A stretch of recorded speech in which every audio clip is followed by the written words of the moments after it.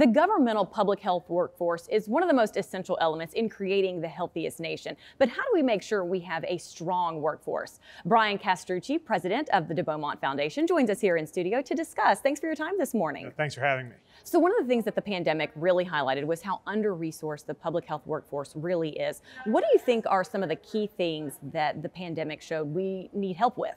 Well, the pandemic shows that we have to get the workforce stronger and better and quickly. We already have an 80,000 person deficit in our workforce. We found that out with our Staffing Up report. And we know that 1 out of 4 people in the workforce now are looking to leave in the next year. So this is a perfect storm. And if we don't do something, we're going to suffer the consequences. So what is it that you're looking for when it comes to creating this strong workforce that obviously we need a lot more bodies in? We need more bodies, but we need them well resourced. We need to have loan repayment. We need to have better skills. We need to train our workforce better. If you don't come out of this pandemic thinking we need really good communication skills, then you were asleep through the whole thing. We did not communicate as effectively as we needed to. I'm not going to be a public health apologist here. There was a lot of things that we did wrong in this pandemic. We better get it right before the next time it's a lot worse. You know, these public health workforces from city to city, state to state, they vary in size, they vary in the resources that they're given. How or what can we do, I guess, to engage the entire workforce? Public health is a team sport.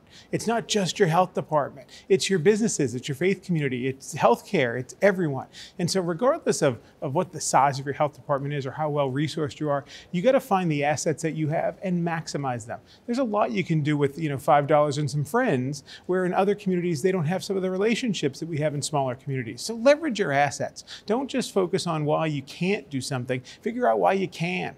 Okay, we are celebrating the 150th anniversary of APHA.